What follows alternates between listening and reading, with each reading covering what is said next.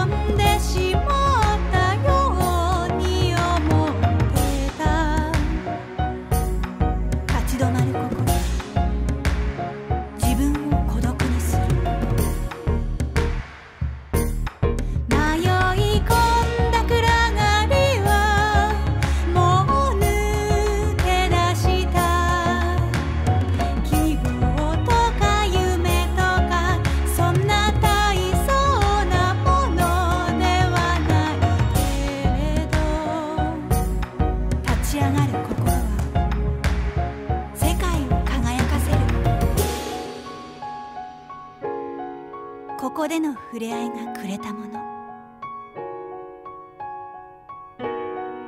かけがえのない勇気のかけら。たどり着いた先頭車両。虹の瞳が笑いかけてくれる。どこに行きたいか決まったみたいですね。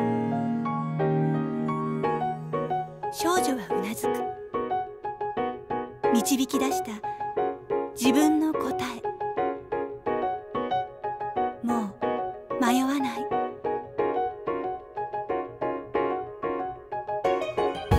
最初の駅、私がいた故郷へ。もう一度ここから歩き始める。そう、ここは終点ではなく出発地点。何も変わらないけれど何かが変わった。